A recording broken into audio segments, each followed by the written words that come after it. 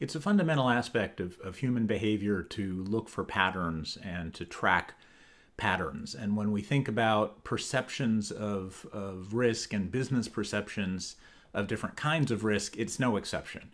And one of the sources that tends to be looked at pretty carefully is the Global Risk Report that is put out by World Economic Forum every year. And this is basically a survey of business experts writ large on what they perceive as the leading business risks. And so we've pulled this together in terms of the last 10 years of work on this to help provide sort of a trending story analysis and to help interpret what some of these conclusions really mean, because it turns out that you have to be pretty careful in interpreting these reports. Let me jump over into the climate web just to get into a little more depth.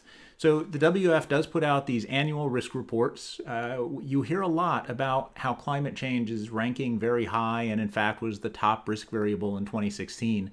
It's tricky because what are people thinking about climate change? What is the scenario that they are using for thinking about climate change? When you have extreme events as one variable and climate change as another variable, what does that really mean, since extreme events can clearly be linked to climate change? So these are some of the tricky issues that come up in interpreting the results. So you've got to be careful in interpreting the results, partially because it's very hard to know who's really responding to these surveys, what their real level of expertise is.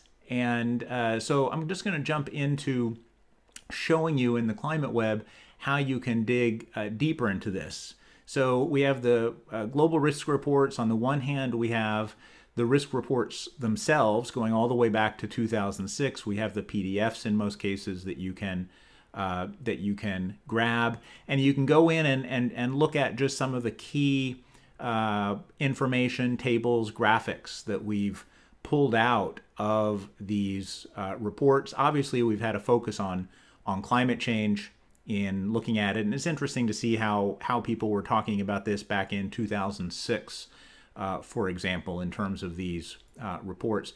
But this goes all the way up through 2016, and you can find some really interesting graphics. The world protest intensity, for example, graphic that is in the 2016 report.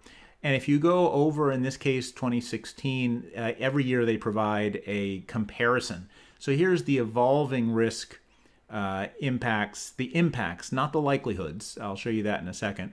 But if you look at this graphic and you look at 2016, you'll see that failure of climate change mitigation and adaptation is the top global risk in terms of impact for 2016, as opposed to water crises in 2015, which obviously could have a climate link in their own right, whereas failure of climate change mitigation and adaptation in 2015 was the 5th ranked risk and didn't show up at all in 2014, but climate change showed up in 2014. So it does get very confusing as to what exactly people mean over time with some of these variables.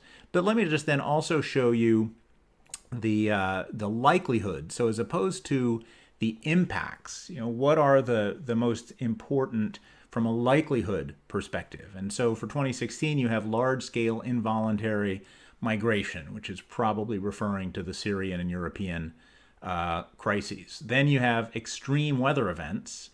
Then you have failure of climate change mitigation, adaptation. Then you have major natural catastrophes.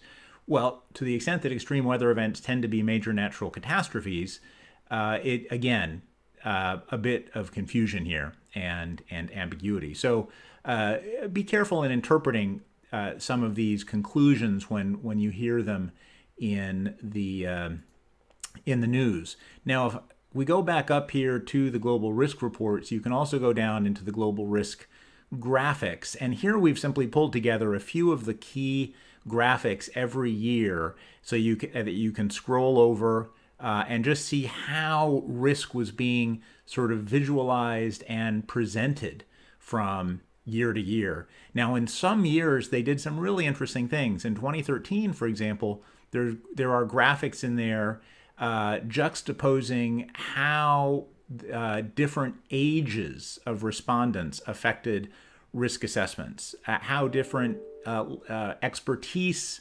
sources impacted the risk assessments, and even how different genders impacted the risk assessments. This kind of information I find actually very interesting, and you found that in the 2013 report and the 2014 report, but it's disappeared since then. So there's not full consistency in terms of the kinds of information being tracked. So there are no clear conclusions here in terms of business risk perceptions over time, but it is a story that gets a lot of attention every year, a lot of news reports written about it every year, and so we thought it was useful putting it into a trending story here in the Climate Web and providing a lot more information for you to dig into if you wish to do so.